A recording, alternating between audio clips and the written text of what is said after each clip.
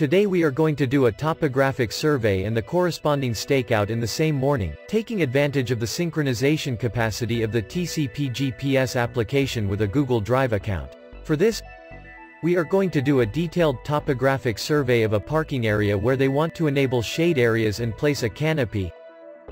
Once the topographic survey is done, the TcpGPS project will be synchronized with a Google Drive account, and this my office workmate will be able to access the data measured and fit the marquee project with the existing reality.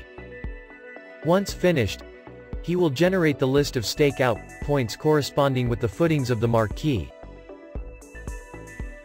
and I from the field will be able to access them for stakeout with the TcpGPS application in any of the stakeout modes provided.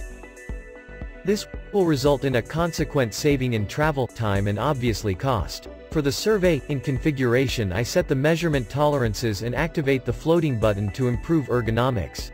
During the process we take advantage of the coding to graphically represent both the linear and point features of the measured elements, agglomeration edge curbs, parking lines, as well as possible affected services, etc. We also take advantage of the ability to link photographs or voice notes to the measured points to complete reports. After the first field phase, we export the data in point and DXF format, and then synchronize the project with a Google Drive account. My colleague from Office accesses download them, he opens the DXF file, and since he has MDT installed, it takes advantage to import the points taken and represent them automatically, both the 3D lines and the blocks. With the drawing obtained, he fits the project and generates the points that corresponds to the axes of the columns to be staked out.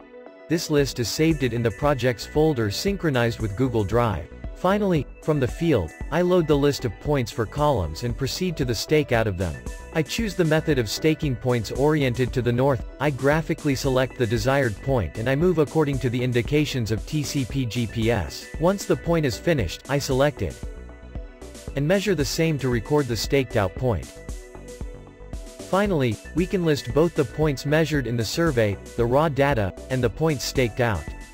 I hope you like the way of working with the TcpGPS application from Aplitop. Greetings.